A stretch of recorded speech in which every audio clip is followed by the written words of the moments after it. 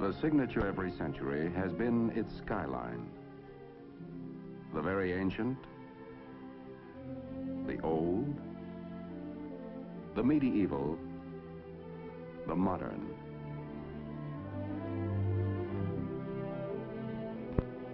Imprints of man's never-ending path of progress, silhouetted against the ageless canvas of the sky.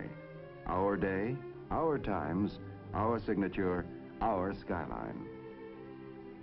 Metal fingers beckoning to the invisible, calling to sound the ear cannot hear and sight beyond the range of the unaided eye. Our era, the era of television. The dream of television had persisted for centuries. The human eye is a miraculous instrument, perceptive, sensitive, forever tuned to the pulsating wavelengths of light. Yet the eye is hemmed in by horizons. It cannot see over a hillside or beyond the haze of distance. To extend the range of human eyesight, man developed marvelously sensitive instruments, binoculars.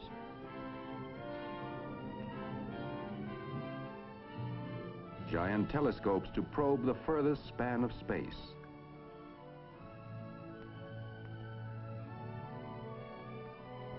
But always there were barriers, distance. Could man fling pictures to the sky and gather them in at a distant point? It was a provoking challenge.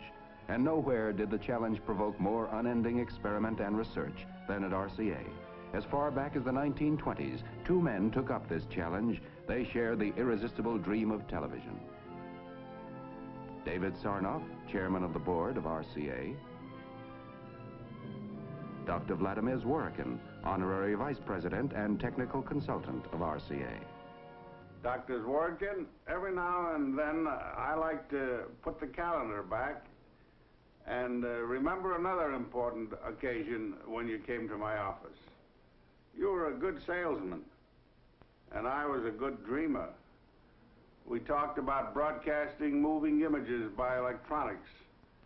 And I remember that I asked you what it would cost to develop an all-electronic television system. Do you recall your estimate? Of course I remember. I asked something like $100,000. Your estimate missed by quite a bit. It cost RCA more than $50 million to create, develop, and introduce America's first all-electronic television system. And since that time, as you know, RCA has spent another $70 million to pioneer and develop the compatible color television system. But how well that money was spent. We succeeded in extending human sight far beyond the horizon. Yes. This is a wonderful thing about television. The extension of our sight. You are better acquainted with this progress, General, than anyone, because of your participation and leadership in so many phases of television development. It was nearly 30 years ago when I came to your office with that tube, the first eye of television. Yes, I well remember it. Nearly 30 years ago. And what a great invention this tube has become. It certainly has fulfilled its destiny. Well, General, this is the grandfather of the pickup tube. Do you want to see the newest grandchild? Well, I'm all for grandchildren. Let's have a look at it. Well, here it is. Well, this certainly looks very interesting. What do you expect this grandchild to do? Well, that's what we call miniature Vidicon. And I hope eventually it will replace all the existing pickup tubes for all the purposes. Well, that's very interesting and certainly very promising, because what we need to do is to reduce the size and the cost of these components so that television, color television, both at the transmitting and the receiving end, may be within the reach of everyone. That is my hope. The turning point came in 1923 when Dr. Zworykin invented the iconoscope. This tube, after years of further development, became the image orthicon, the electronic eye of the modern television camera.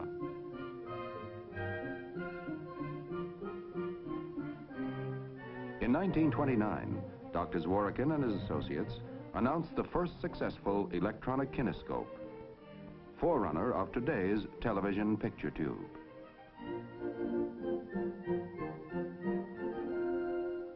The circuit was complete.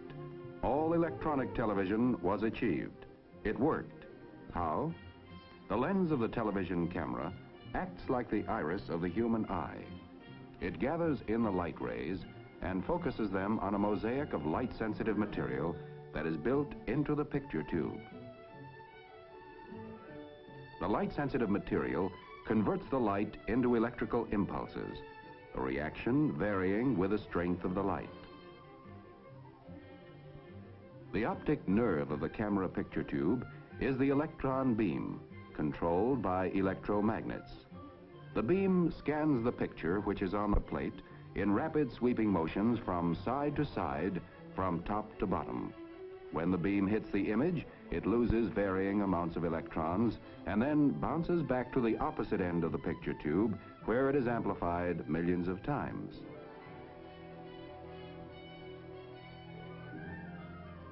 It is led off to the transmitter in the form of electric current.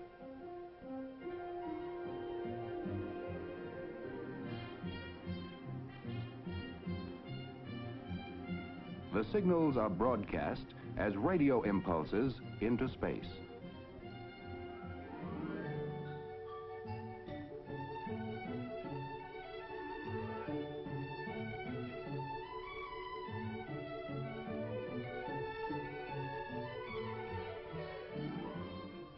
Heart of the receiving set is the kinescope.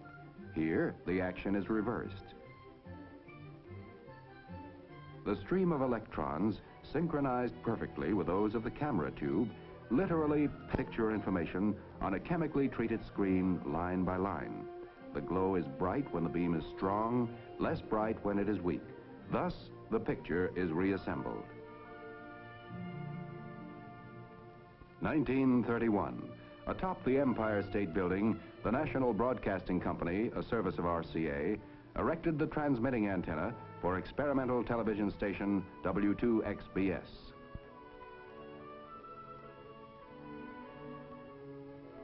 Now, RCA's technicians and scientists tackled the next goal, improvement of picture quality. Hitherto, using a mechanical process, the best that could be transmitted was a crude signal of 60 scanning lines.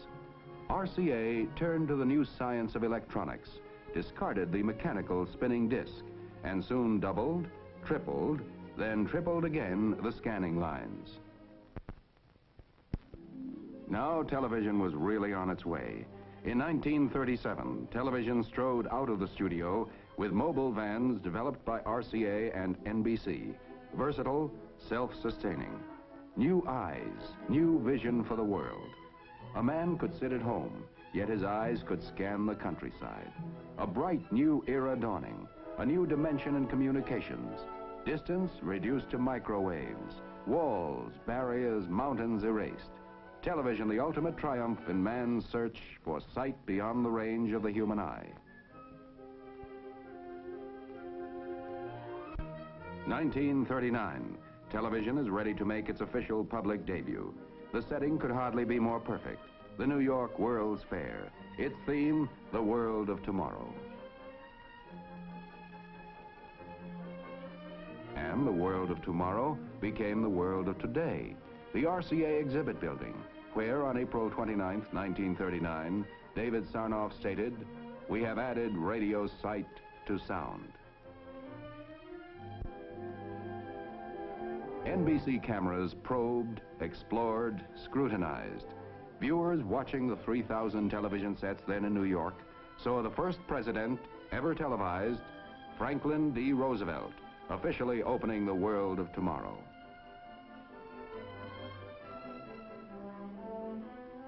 Via television, the viewers toured with the King and Queen of England through Pavilion and Midway. Day by day, television produced new adventures, new vistas, new excitement, new thrills. NBC presented the first baseball game ever televised, August 1939.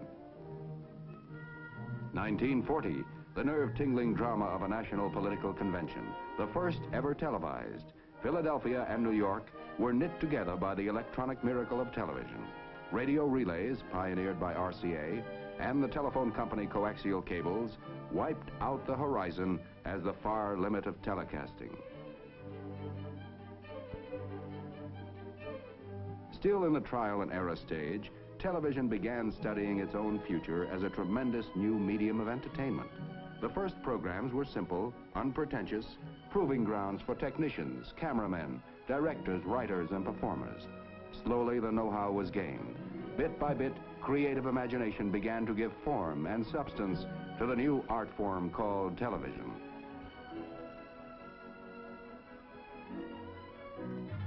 (1941), a fateful year, war, and the beginning of a 4-year blackout for commercial TV. And television enlisted for the duration. Research went forward at war tempo. At RCA's David Sarnoff Research Center, Princeton, New Jersey, 24-hour shifts explored every corner of the new world of electronics.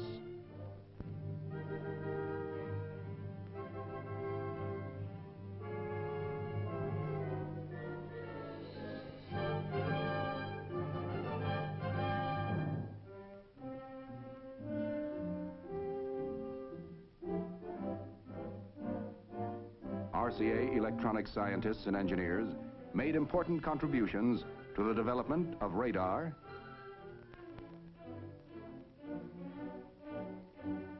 sonar for submarine detection, the sniper scope that made it possible to see a target in darkness. Thus, the progress of perhaps a peacetime decade was compressed into 4 short years. 1945, the war over. After 4 years of unparalleled war effort, denial, sacrifice, the American public hungry for the rewards of peace. And television, with its promise of endless hours of enjoyment, entertainment, was part of the peacetime dream.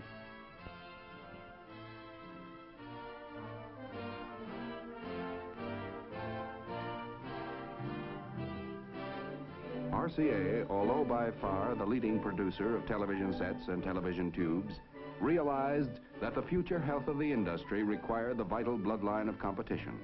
So, in a move without precedent in American industrial history, it opened its blueprints to licensed competitors. This was the shot in the arm the industry needed. Television came of age.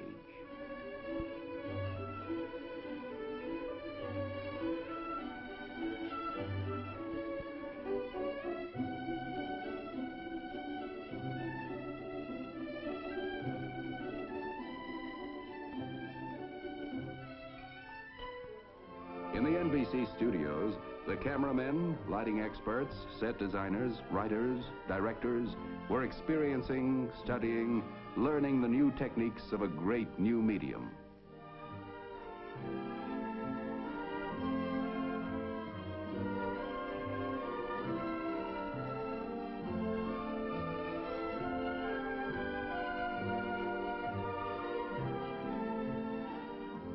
Programming was better, more varied, more entertaining.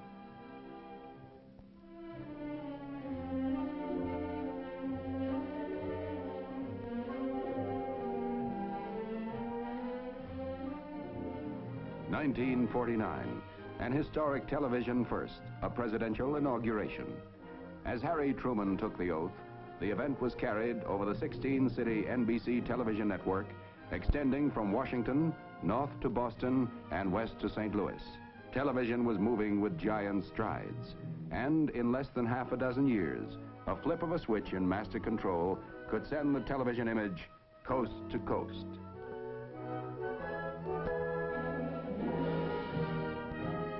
A dynamic industry employing more than 1 million. Television, an unparalleled blending of science and art, invention and engineering, private incentive and public service. By television, American business has found a most effective advertising medium, and in turn, advertising has provided the resources that sustain the standards of programming and permit the never-ending research that is the heart of the television industry.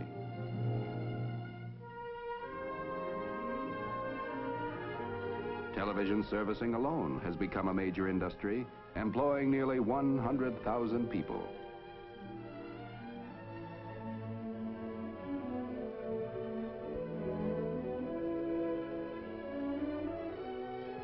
Yes, in little more than a wink of time, television has entered our homes, our lives, imprinted new silhouettes on our skyline. And all this has been just the beginning. There was still another dream to be realized, still another dimension to be added. Black and white television had been the herald. It put millions of TV sets into our homes, built hundreds of TV stations, created an industry, an art, a public service, an exhilarating component of our American way of life.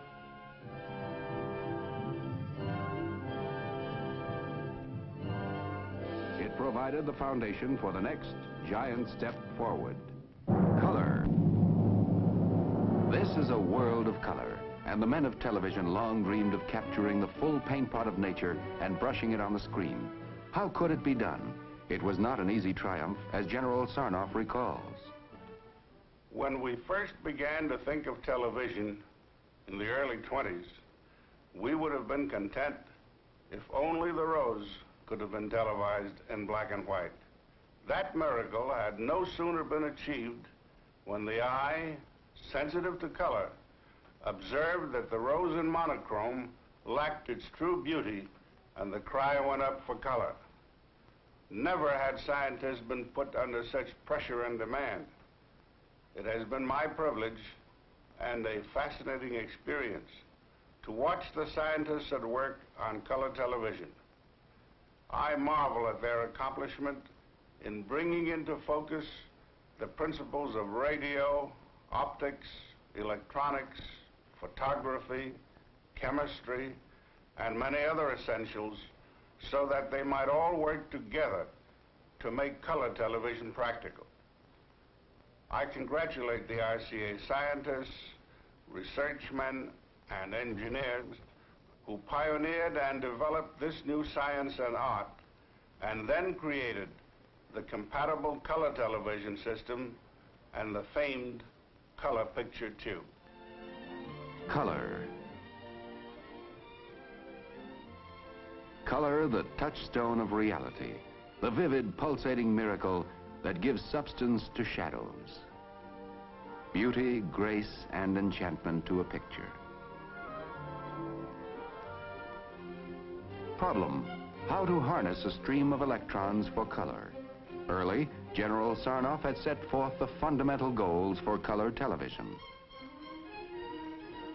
First, it must be all electronic. Second, it must be completely compatible. These were the goals. The road was long, difficult, but it led to one of the historic inventions of our times, the RCA tricolor television tube, the tube with the heart of a rainbow. The lens of the color television camera collects light rays in full color from the scene being televised. Within the camera, an ingenious system of mirrors breaks down the light rays into television's three primary colors: blue, green, and red. They are focused through the lens system to the special camera tubes provided for each primary color, and the primary color signals thus produced are simultaneously processed for transmission. By the miracle of compatibility, color programs can be seen on standard black and white sets without any change or adjustment.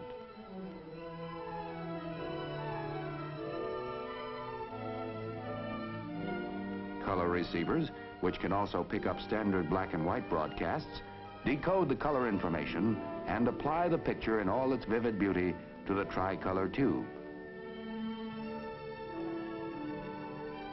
The world of color. Color captivates attention and brings the beauty of creation close to home. Color transforms the commonplace into the beautiful. It makes the humdrum memorable, gives new power to advertising and merchandising. color, the fabric of the rainbow riding piggyback on an invisible stream of electrons. The Tournament of Roses in Pasadena, California. Telecast in color by 21 stations of the NBC network in the first west to east transmission in color on New Year's Day, 1954.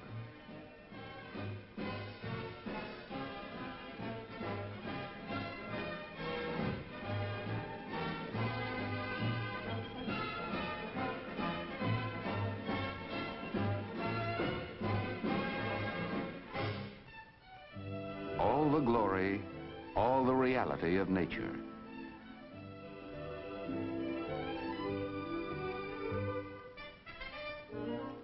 With the added dimension of color, television programming probed new horizons.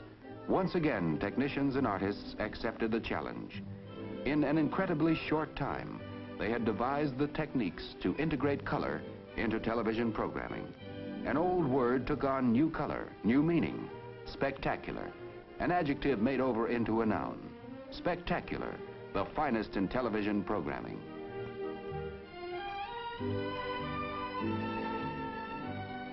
Into the home came the greatest in drama, such as The Four Poster, starring Hume Cronyn and Jessica Tandy.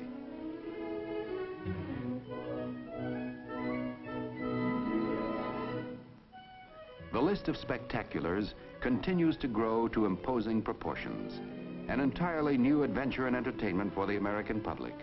For pioneered and developed by RCA, is counted as one of the outstanding scientific and artistic triumphs of the 20th century.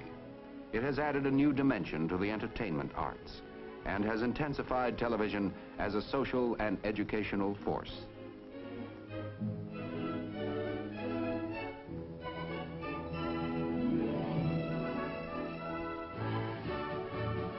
Mobile units in a coat of many colors transmit outdoor color telecasts, adding new sparkle and new buoyancy to television coverage of great sporting events. The first World Series ever color televised, 1955.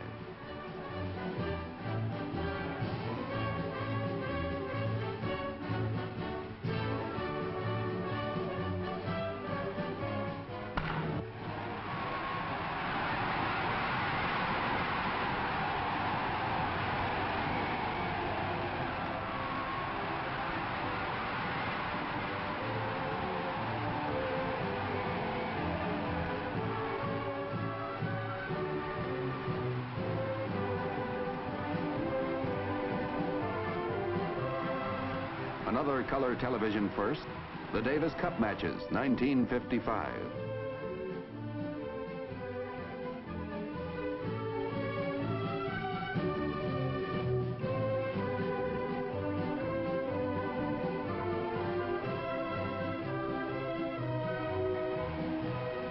Football, the youngest art form, the easiest understood, the liveliest, the brightest.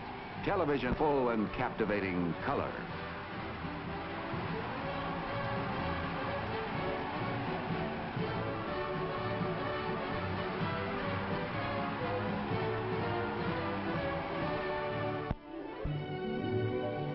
For I dipped into the future, far as human eye can see, saw the visions of the future and all the wonders that would be.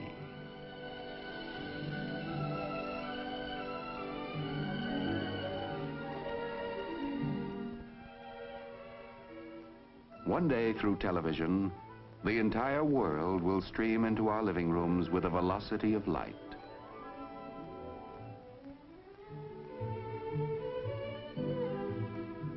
Not too far beyond the horizons, international television, to span oceans, capture all the vivid beauty of far lands, bind people of all nations tight together by better understanding, better knowledge, through instantaneous communication of sight and sound.